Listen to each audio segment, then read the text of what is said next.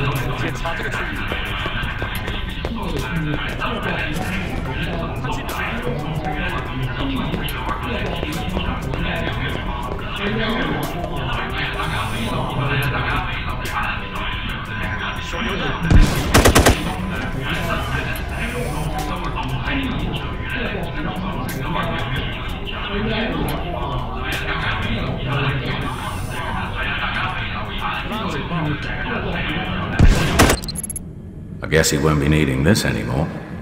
Anya? Had me worried there for a while, Jones. Okay, time to get a move on.